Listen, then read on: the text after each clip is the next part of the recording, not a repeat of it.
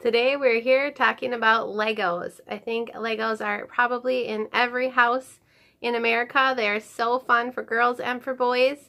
So we get lots of them, don't we? And then what do we do with them? How do we organize them? Where do we keep them? And how do we keep them usable for our children? That's what we're here to talk about today.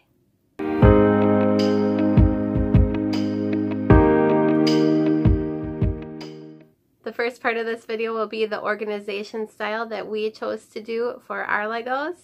And then the second part of this video will actually talk about the decluttering process that we went through.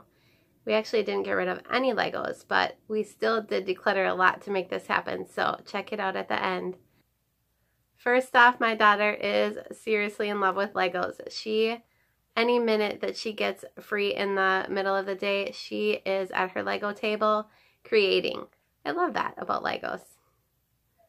Prior to this organization, we used to keep all of the Legos on top of the Lego table where she was building using them, and then the miscellaneous pieces were all stashed together in one see-through bin. If you use a bin, I do recommend a see-through bin because then you can raise it up over your head and look at the bottom for those teeny tiny pieces you might be searching for. But that was getting a little overwhelming for us because she was getting more and more Legos, and so she wanted it to be a little bit more organized. This was actually her idea, to turn one of her dresser drawers into a Lego station. The first thing that we did was dump all of the excess Legos out and sort them by color. We wanted her to be able to have easy access to the colors that she needed, or to be able to search for the piece she wanted quickly, but also this allowed us to know what size bins we needed for each color. As you can see, some colors are more prominent than other colors. We needed a giant bin for reds and whites, but not such a big bin for things like purple and orange and yellow and green.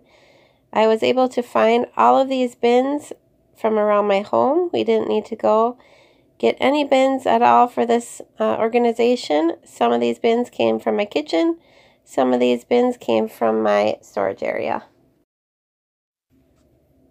This organizational style, sorting by color, has really been effective for my daughter. She has been able to keep this up and organized.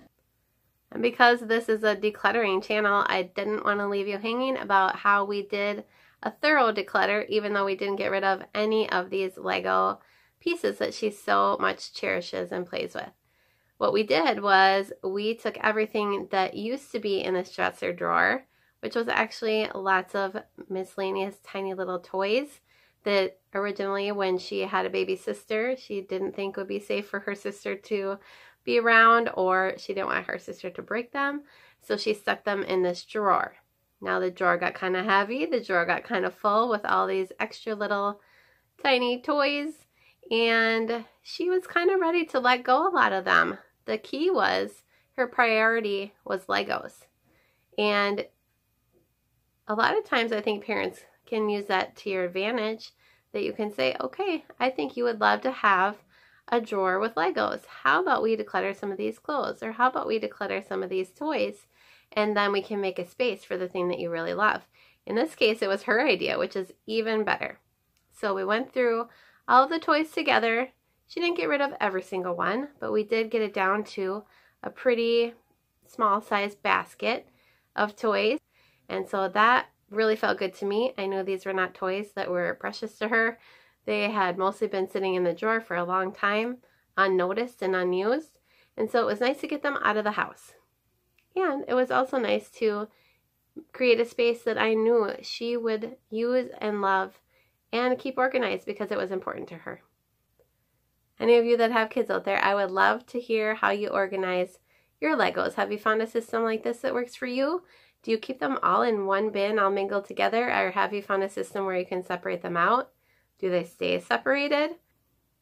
I really hope that this inspires you to do a little bit of decluttering and organizing on your own and make your home a little bit more useful and peaceful. I would love for you to join me on this journey. Please check out these other videos that I have created about my house declutter this year, and subscribe to my channel.